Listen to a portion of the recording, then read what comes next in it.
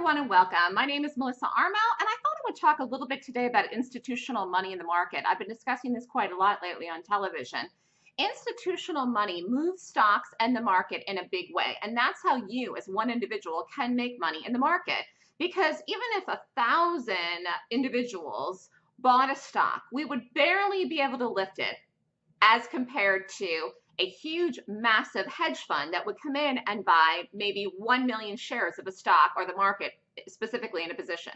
So when institutions come in, they usually come in huge, massive positions in a stock and they buy it and they move it up. Or if they are selling it, they dump their long position and sell it, and then it moves the stock price down. So how do you get stocks to move up? In a big way, you get the lift from buying, and when stocks are selling off, that means you're getting a dump of selling of the long position, which moves the stock down.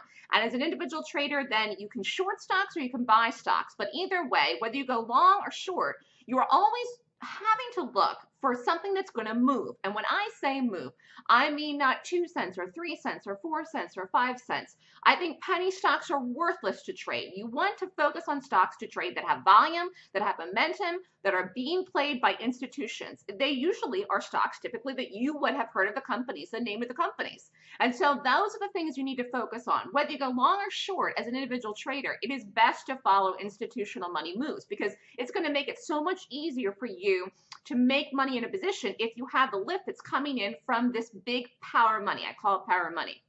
So think about that when you trade. It's about the focus on what you are doing to make sure that you can make money. And when I'm watching something, I'm looking to predict where the buying is going to come in by the institutions, or where maybe the institutions are going to sell their long position or short a position in a stock, for example, as well, that you could short along with them and they make money on the drop.